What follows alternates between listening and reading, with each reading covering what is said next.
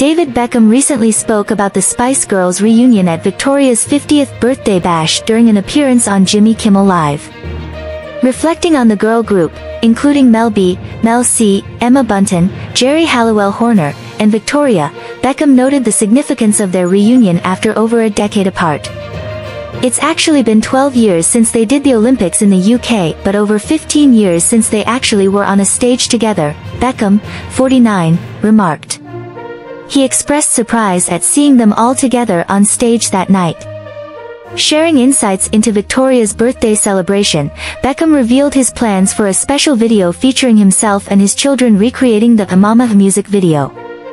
His son performed the song, prompting all the Spice Girls to join in, much to Beckham's delight. "I'm their biggest fan, you know," he admitted, acknowledging his enduring fondness for the group.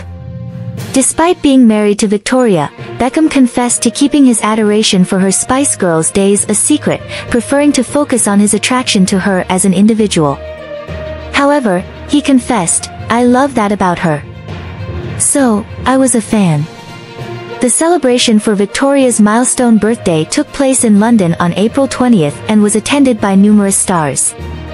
Beckham's candid reflections shed light on the significance of the Spice Girls reunion and his enduring admiration for the group, as well as his love and appreciation for his wife's past as a pop sensation.